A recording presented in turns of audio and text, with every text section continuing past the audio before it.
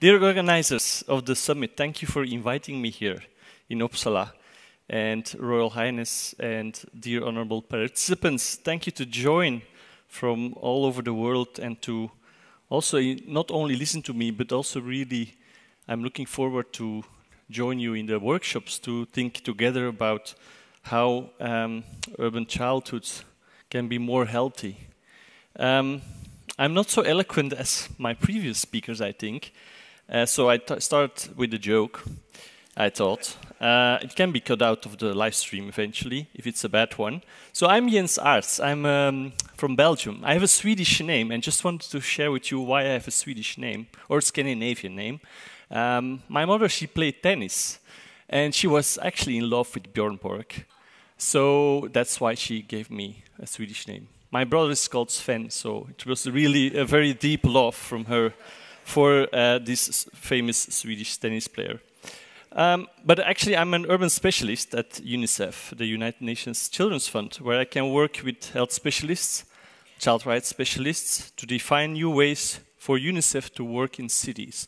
UNICEF has not really a legacy to have been working in cities. They're more known to work in emergencies or in rural environments. So for them, working in cities is actually a new domain, and it's very interesting to develop with them also a discourse like how can we translate child rights to cities and to urban planners, that they understand that child rights is also about urban planning and that urban planners and cities can do a lot. And I authored a book last year with a lot of specialists that we gathered to make this translation from child rights to urban planning.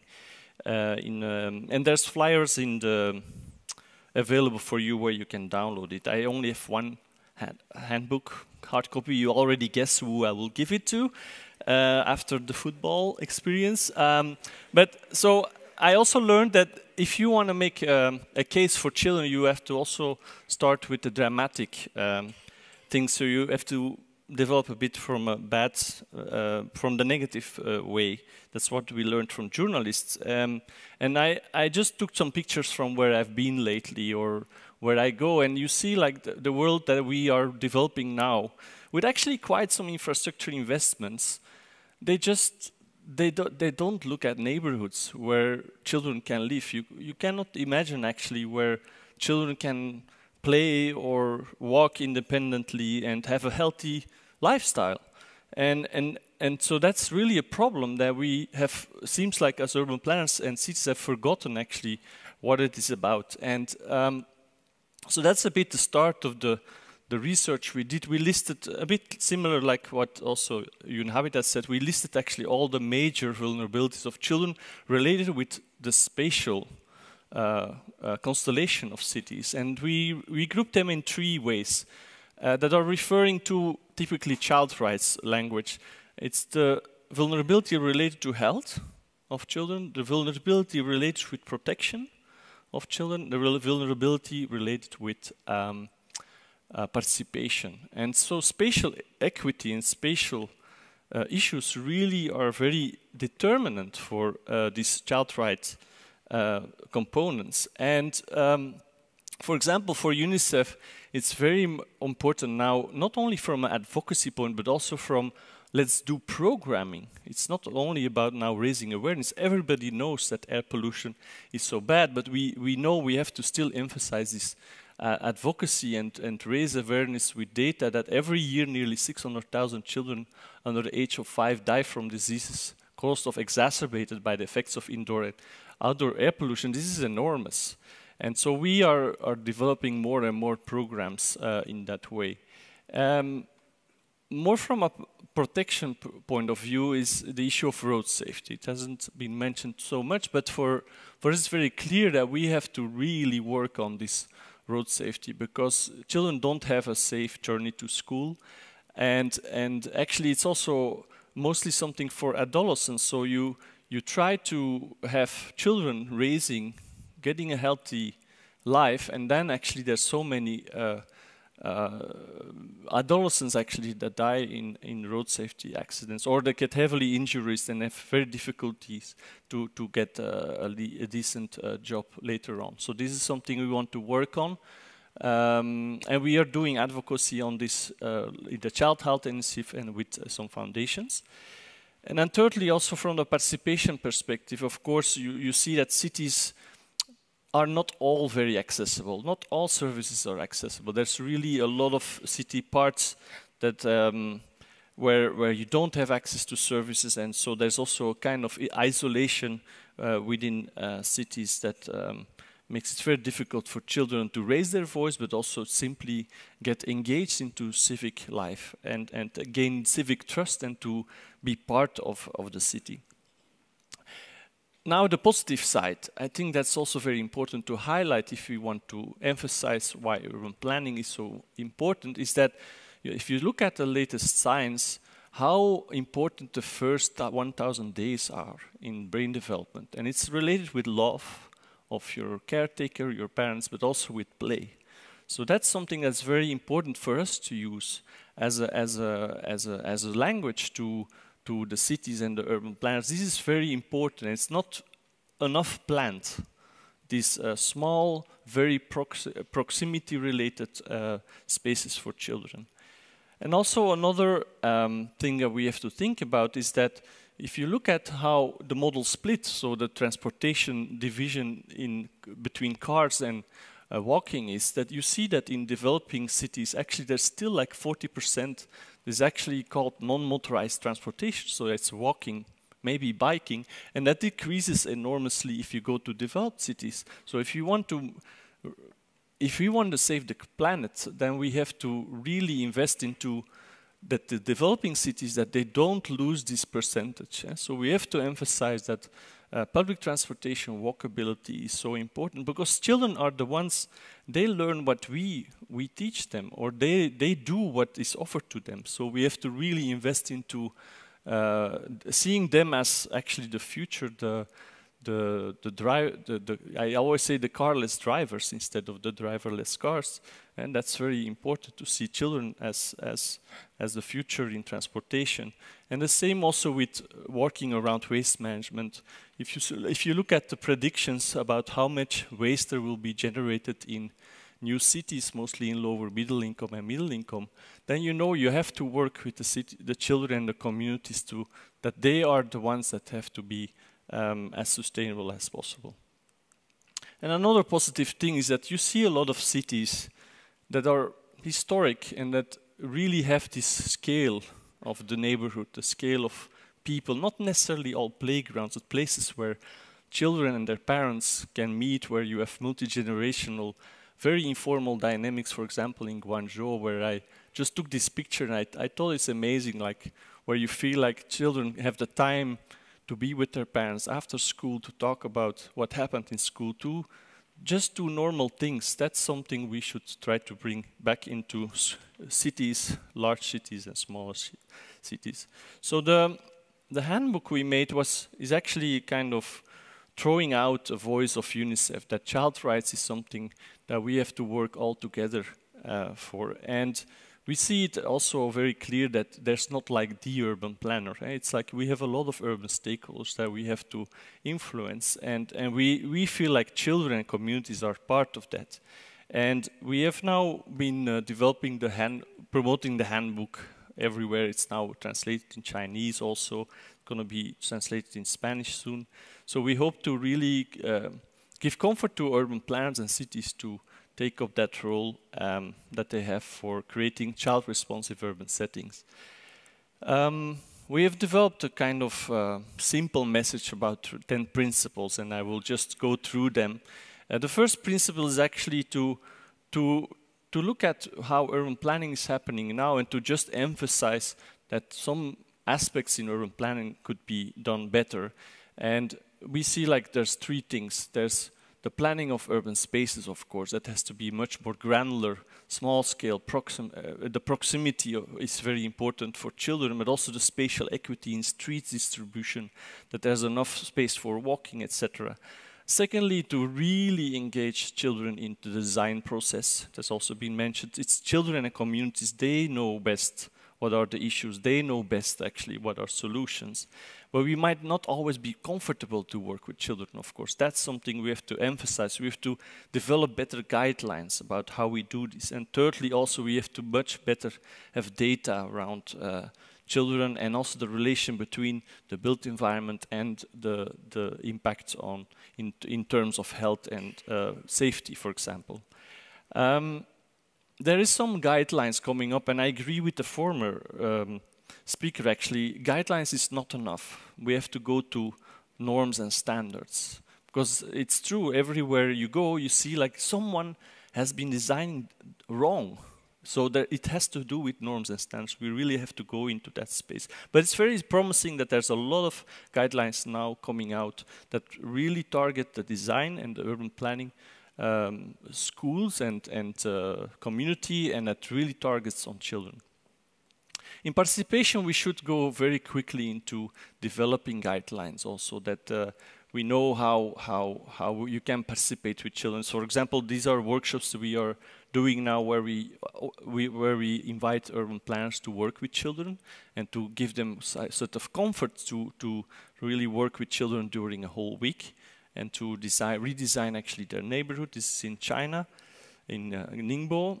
And also in terms of data, to try to use actually open data and geospatial data to really look at, or more like, let's say, GIS-based or like more community-based information to map it and to determine actually where are the priorities of investment into public spaces or other services for children.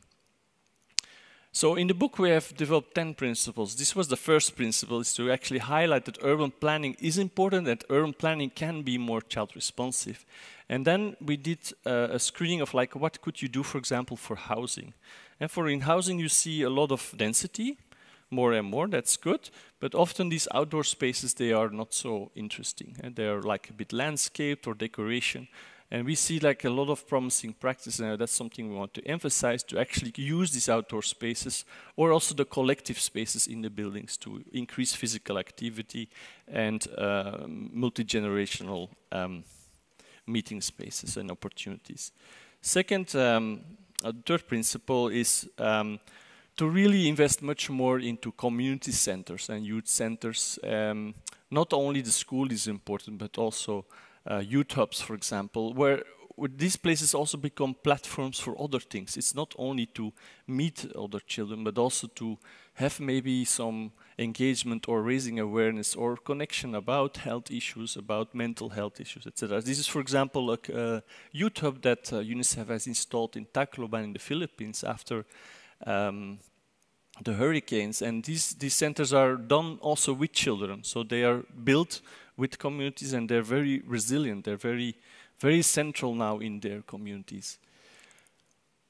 Of course, public spaces is an obvious one, but I wanted to show this. Like you see, this is a big park, but there wasn't a playground. So these things are actually quick wins that can be assessed in high-income and low-income countries to see whether parks actually are efficiently used and playable. Very important for children. And then on transportation, we have recently started a road safety program. It's called the Child Road Traffic Injuries Prevention Program.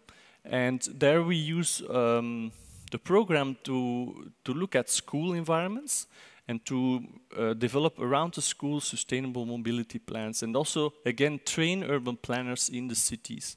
This one is in Manila, in Philippines, how they can develop sustainable mobility plans and ensure better safer and healthy school environments. I see I'm running out of time, so I'm going to go very quickly. Also in water and waste management, what's important, I think, is to also look at how you can design places of water infrastructure in a more engaging way. So this, for example, is in Medellin, where you have these water installations that usually are very fenced and outside of the city. But nowadays, more and more, they're inside the cities, and to create them as public spaces where children can play, but also be very connected with this message that water is very valuable and it's a central spot in the space, in the cities. And then in urban food environments, also very important to see schools as platforms where you bring in healthy food in the schools, not only where they can eat it, but also they can learn how to grow it. Very important. We have this week we have the launch of our flagship report, the State of the World of Children, and it's about food and nutrition. And I'm very happy that there's a chapter around urbanization that exactly talks about this new issue, not only undernutrition, what UNICEF used to work on, but also on obesity and the lack of access to healthy food. And then also on waste is something that we think we have to work on, because children are so exposed to it. They are the ones that play in the streets, that they are the ones that are hanging around, because there's often no really dedicated places for play. So they're very vulnerable for waste. But they're also, with the communities, with their parents, the ones that can come up with solutions of starting recycling in cities where it's not existing yet, or in situations like slums where it's not easy to come in with like a big provider. So they are often the solution to start waste management projects in cities. Also on energy, there's a lot happening to try to measure better air pollution. And so this is a project I like a lot. It's from my own country. I have to admit it, but it's a citizen science project where 2,000 citizens actually start measuring on the facade where they live. So it's very local data you get about air pollution in cities. And of course, this creates a great agenda for politicians then to be forced actually to do something about this. And then finally, I want to conclude with also the last principles about data and ICT. Use data and ICT for engaging with children. They're all gaming, they're all playing with their games, but they really want to do something purposeful with this. And so here we are working with UN Habitat actually to set up participatory design of public spaces with children. I just come to the end that we are now developing in UNICEF an urban strategy where urban planning is one of the major components, which is also new for UNICEF, as I said, because they used to work more in a rural environment. So urban planning will be something that UNICEF wants to engage in. And then also we are developing our Child-Friendly Cities initiative, which is a very big network of cities that are child-friendly. There's 5 of them in Sweden, but they're more the smaller cities now. So we want to scale up to bigger cities to have the leverage of bigger cities to be part of it. And so that's my speech, and I'm very happy to be here and to learn more from you also. Thank you.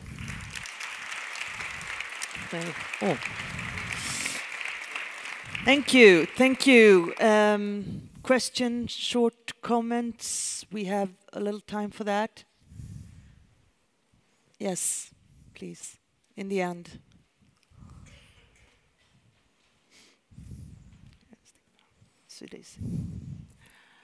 Yes.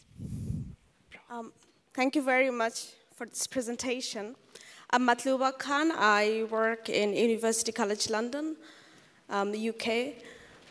My question is around, we have talked about guidelines and also tools and standards to implement those guidelines in terms of participation of children in planning and design decisions. I think my concern is when we consult with children, but then those ideas do not transform into the outcomes. So in many cases, the ideas generated through participation or consultation do not reflect in the actual outcomes in terms of design and planning decisions. And I fear that there is somehow this lack in terms of evaluating whether the participation and the product of the participation was actually reflective of what children wanted, and what is there in place to monitor that is happening. I don't know whether what I would like to know your take on this issue. Thank you. I think it's a very good question. I want to highlight that we're just starting this, and I think it's one of the things to do to make a good guideline on participation with children in the urban planning context. And part of the guidelines is exactly this. If you make guidelines, you also have to have ways how you measure then that this has had impact, and has to be part of the guidelines. It's not just about doing the workshop and feel like everybody has had its say, but also really measure how it has been influencing. At the other side, I also want to say, I think even children, I think most, they are not expecting that everything they say is literally going to be translated. It's also a way to explain to children how they can participate and that their ideas are part of a bigger idea and bigger propositions. That's also very important to look in both ways. Thank you very much. And of course, a children's book for a planner. Thank you. Good. Ronja, Don't give it to the prince. No, Ronja, I looked at it. Very good. Thank you.